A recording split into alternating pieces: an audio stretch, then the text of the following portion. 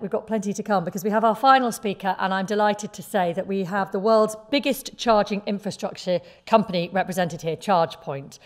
Our speaker from ChargePoint is Sander van der Veen, who is Director of Benelux and the Nordics. As a kid, Sander always wanted to be an astronaut, up to the point where he did an internship at the Japanese version of NASA, which is JAXA in Tokyo.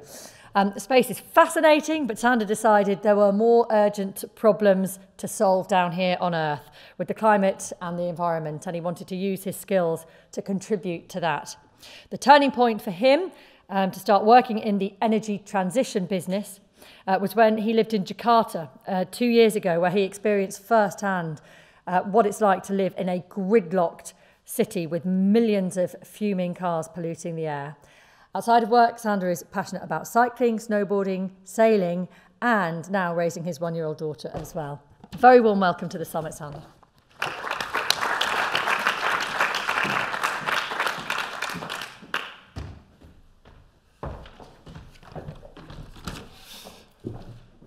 So why are you here today? And why has Oxford City Council organized this summit? And why have you been listening to this panel just now? I think you are here because you care. You care about the climate, you care about society, and you care about doing something that really makes a difference. And last week in the news, I saw a photo, and you must have seen it as well, I think, taken by a Danish climatologist in Greenland, who was positioned on a sled that was pulled forward by huskies, which is very environmentally friendly, by the way. But you would expect that that's a normal sight while he's traversing a frozen lake. Except in this case, the lake was covered in a 20-centimeter layer of water. And that's really unprecedented for Greenland at this stage of the year. And it really shows that if we continue down this path as humanity, that by the end of this century, the world will look a whole lot different than we are used to today. And to quote Elon Musk on this, by taking trillions of tons of carbon from underground and putting them in the atmosphere, we are conducting the dumbest experiment in human history. And I cannot agree more. I was born in the 80s, and if I'm lucky, I'll make it to the middle of the century. And at the moment, I think the only thing I really experience is the window to go skiing is narrowing during winter. And as I already announced just now, my one-year-old daughter will actually most likely make it to the end of the century. And I really wonder, especially coming from a country below sea level, as I do, if she will live the same life as I do. Yet, you have the power to change that. As a consumer, you can buy and drive an electric vehicle. And as a manager, you can electrify your fleets or install charging stations on your premises. And I think as a government agent or representative, you can enact policies to curb carbon emissions. Having joined this industry 4 years ago, it wasn't really clear yet. But today, the debate is really over. The future of mobility is going to be electric. And we, as ChargePoint, are here to help.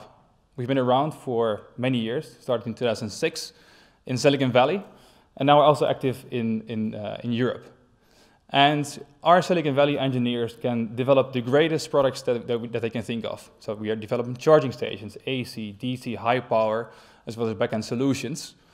And we also committed to having 2.5 million charging stations installed by 2025. You know, it all sounds great, but it doesn't mean anything if we as industry leaders don't cooperate to really make this happen, to really roll this out. We do see, fortunately, that market forces are converging. We've seen the announcement from the UK with the 2050 target to be carbon neutral, which is great. And the various OEMs outside Tesla are also moving. So I was very happy to hear BMW today and yesterday announce that they are accelerating their plans for EVs by 2 years. And we also see fleets electrifying.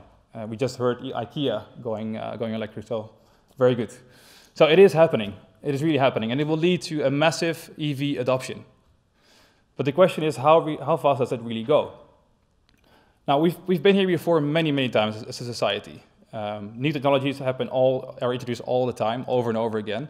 And I'm old enough to have experienced that with the internet, with the mobile phone, and with the smartphone. the typical adoption curves.